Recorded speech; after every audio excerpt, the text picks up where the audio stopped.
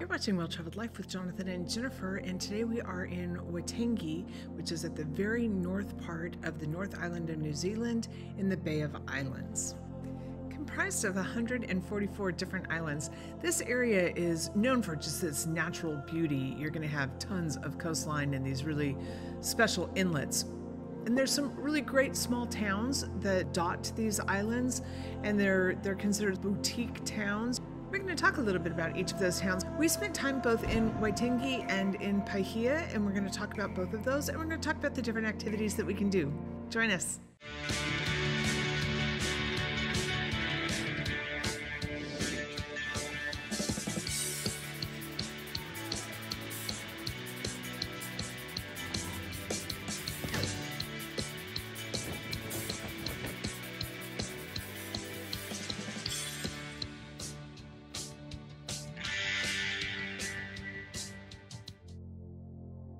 You can drive 3 hours north of Auckland to get to Bay of Islands, or you can come by boat.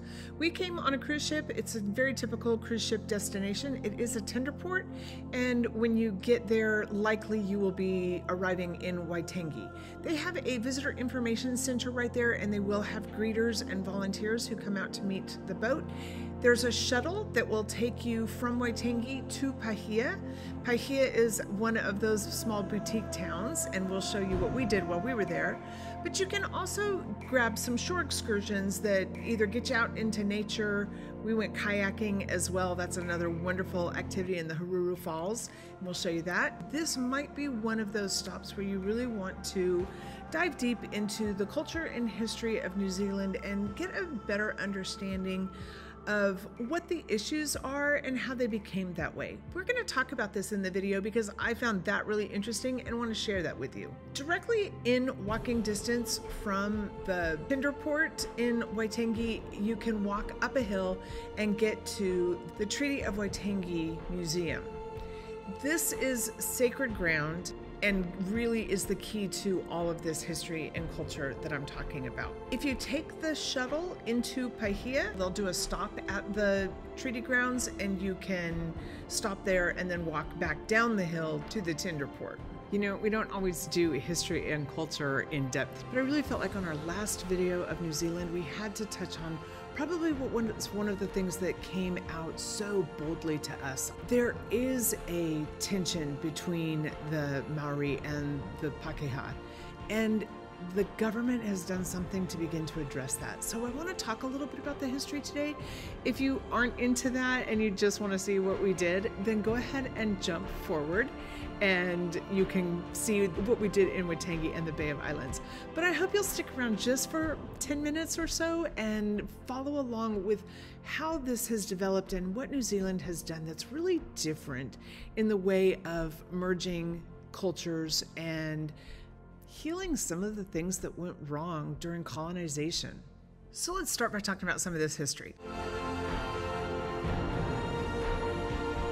So you have the first settlers coming to the islands of New Zealand, and they were those early Polynesians, and they showed up in like the 1320 to 1350 era. They have a very distinct Maori culture, and that comes from that Polynesian background, but it has developed into really a separate culture than some of the other Polynesians that you see up a little further north in, say, Tahiti or Hawaii. The first European was Abel Tasman. He got there in 1643, and he went around the west coast of the North Island. He charted it, but he never set foot on the island. Then you've got Captain Cook. He came, he mapped out the entire area, and he was there in 1769. Starting in the 18th century, around that time, that's when you started getting regular visits from explorers and missionaries, other sailors, and some traders and general adventurers. So you have a couple of things going on at the same time.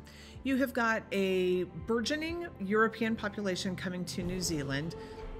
There's probably some lawlessness that goes along with that is hard for the Maori to adjust to. But at the same time, they're bringing things that the Maori like. So there's some technology and some skills that they're appreciating. It's also a new trade avenue, which is good for them. That's working out economically. But there are some differences and some things that are probably getting in the way. And because of that, there's a willingness from some Maori to go ahead and begin to work with the British Crown to develop some kind of a negotiation about the rule of New Zealand. At the time, the British Crown was actually ruling New Zealand from Australia. It was part of the New South Wales colony. So you had a ruler in New South Wales that was overseeing all that was happening in New Zealand. The Maori probably didn't appreciate that and were feeling like having a governor in New Zealand would be a better deal for them than having somebody in Australia. I think they were hoping that there would be rule and law for the European settlers. It would be a way to ensure that the settlers that were coming in were under control. The French had created a small settlement just outside of Akaroa, and there was some fear that the French were going to have some designs on taking over New Zealand. And there were a number of British missionaries in place in New Zealand, and they were certainly arguing and making the case to the Maori that a British rule would be more beneficial to them than a French rule. So I think that probably also played into the thinking of why they would sign a treaty. And again, the missionaries were also sort of peddling this idea that a treaty was a covenant with the British Crown. It was a spiritual bond or pact with the Queen, Victoria at the time, and that had meaning or mana for the Maori. Europeans were being sent over with incentives to colonize and settle in New Zealand, and then you had the gold rush that was bringing over tons of prospectors and people looking for a better way. There was also this very interesting New Zealand company, which was a private enterprise, and Edward Wakefield's plan was to import massive numbers of immigrants who would be laborers for the wealthy investors and would end up making money by being able to buy land with the savings that they made from this work that they were doing. And as you saw this huge population explosion, you had a Maori majority that very quickly lost its ground. All of these population increases were bringing some additional things that probably weren't benefiting the Maori. So not only were they bringing disease, they were bringing alcohol. The Pakeha, the Europeans that had come to New Zealand, also brought guns, and that led to the musket. That didn't lead to the musket wars, but it aided in the killing during the musket wars.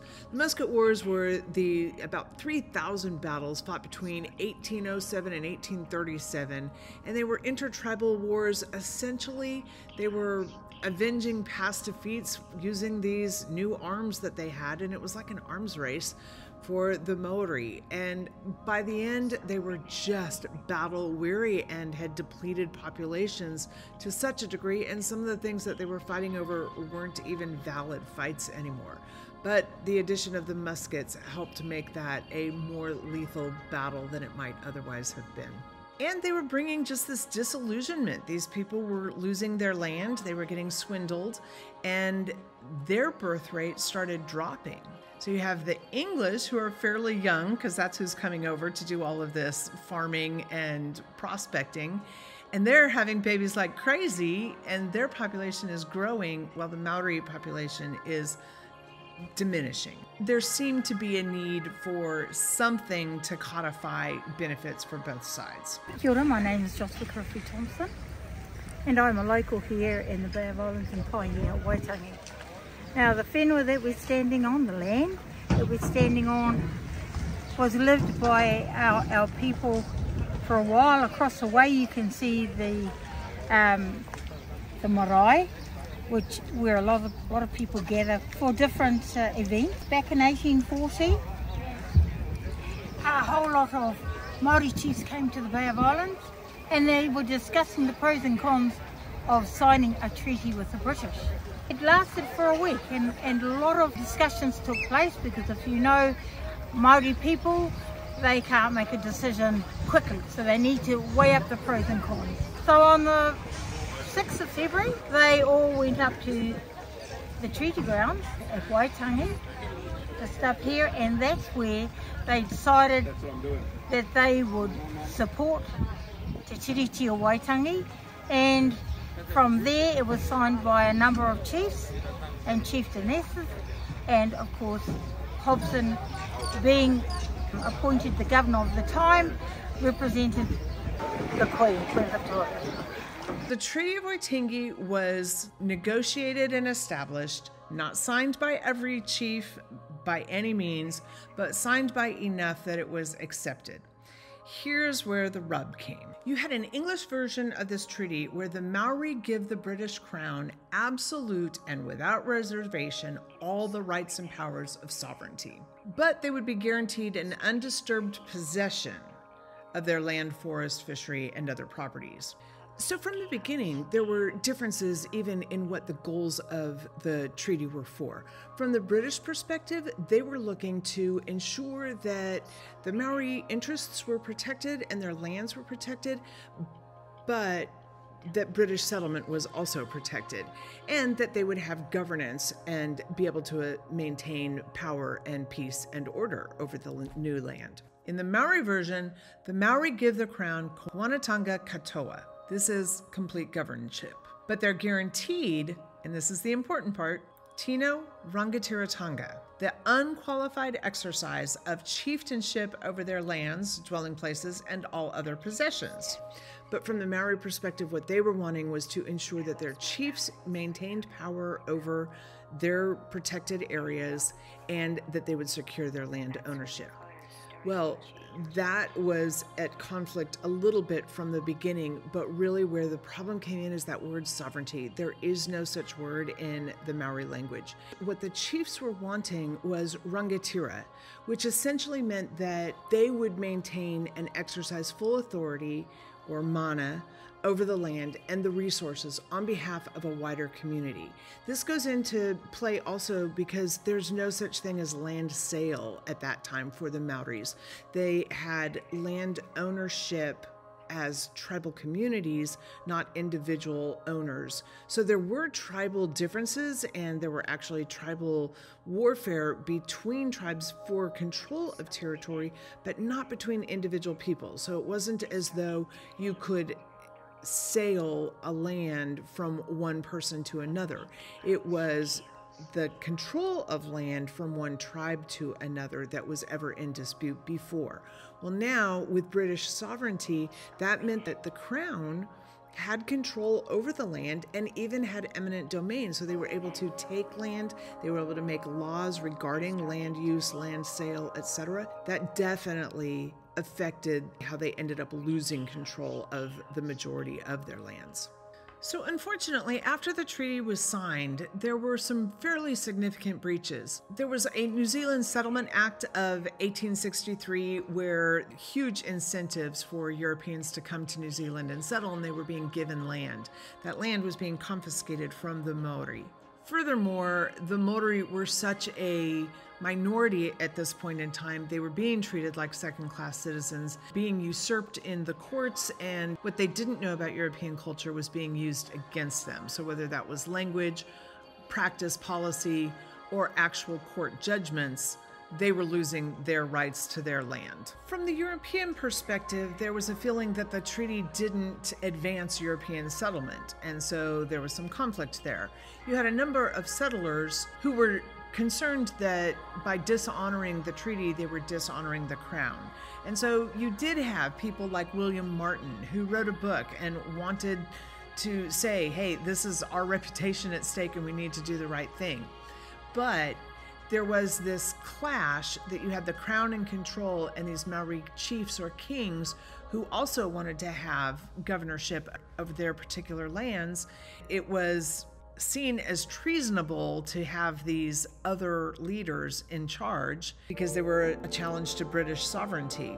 So conflict between the crown and the Maori became almost inevitable. In 1860, there was a land transaction that was disputed and fighting broke out between the Maori and the British soldiers. So a conference was called, and over a 3-week period, all of these kings, as well as British representatives, met and they talked through the entire treaty, and they revisited every part of the Treaty of Waitangi.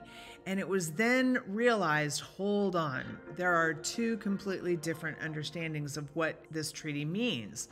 So the Maori were for the first time realizing, oh, that isn't what we thought we signed. So at that time, there was a Kohima-Rama ratification of the original treaty, and everybody, once again, even with this new understanding, agreed to the treaty. The Maori were thinking that the agreement to this ratification would get a greater part in decision making. There had been promises made that there would be a conference like this every year to discuss the issues and talk about the problems and address them. That never happened. After decades of loss, in 1975, the Treaty of Waitangi Act went into effect. It established a tribunal that would listen to grievances, make decisions, and actually assign reparations. It also gives recommendations on forthcoming legislation and can translate the treaty into past meaning and current effect, meaning it paves the way for a system of reparations.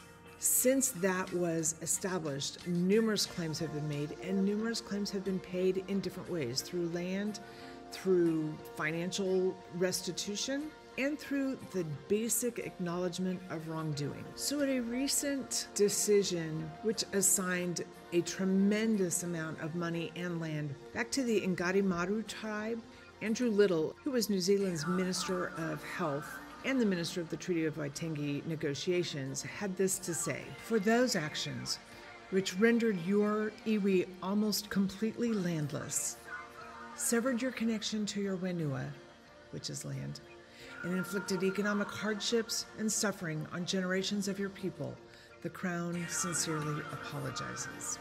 He went on to say, "The apology in and of itself cannot undo the harm that has been caused through the actions of the Crown, but I hope that it demonstrates a different Crown, one that seeks to learn from its history and commits to working alongside Ngati Maru today and in the future."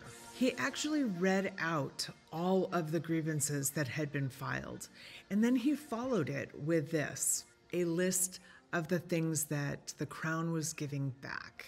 A financial redress of $30 million plus interest, the return of 16 sites of cultural significance, a fund of over $1 million to aid with cultural revitalization, and giving the Ngati Maru the right to purchase the Taiwara Crown Forest. And the minister finished with this understanding of why reparations were so important, not just to the iwi that were receiving reparations, but to the entire country. He says, once you lose your land, you lose your culture, you lose your language, you lose your identity, you lose everything.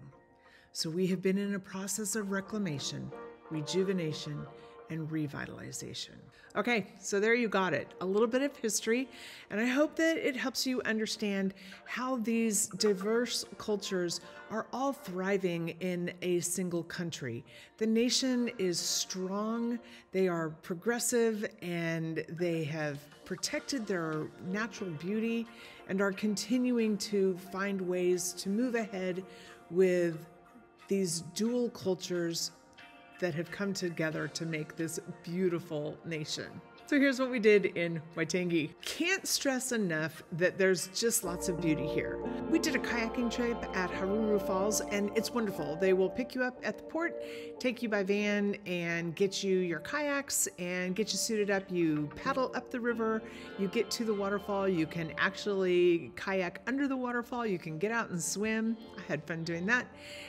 It's a great trip. It's not too strenuous, it's not too long, and it's a fun time. And if you've watched any of our other videos, Picton in particular, you know I'm a kayaker and I love getting out there and getting to see the world from that sea level. And if you want to get on the water but you don't want to do the work yourselves, there are some really great Maori inspired canoe trips. Well, they'll take you out on one of their traditional canoes and they'll take you on a warrior hunt. And we had some friends that did that and really enjoyed themselves, and it was a great time.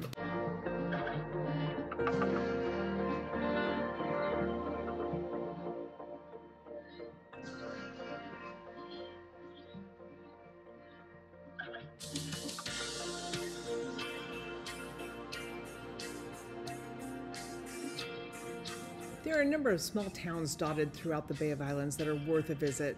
Starting with Opua, which is actually sort of the entrance to the Bay of Islands and is a perfect starting point for fishing trips and boat trips up through the bay. Paihia is a charming town with great beaches, lots of things to do, as well as a good museum for learning about the Bay of Islands.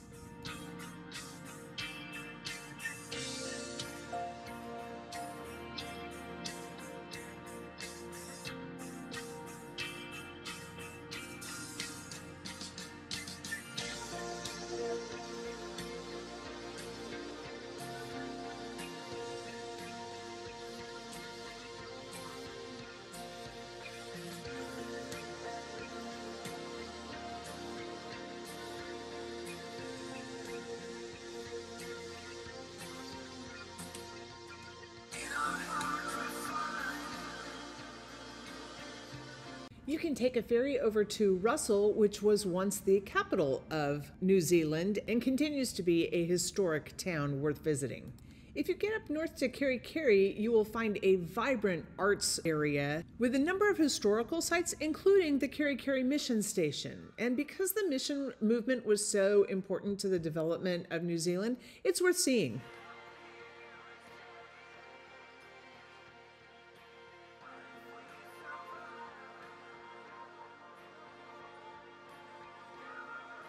Thanks so much for being with us in the Bay of Islands, and thanks for sitting through the history lesson. But hope you enjoyed that, and we will miss New Zealand, but we're moving on to Indonesia. Please join us there. We have some amazing experiences to share.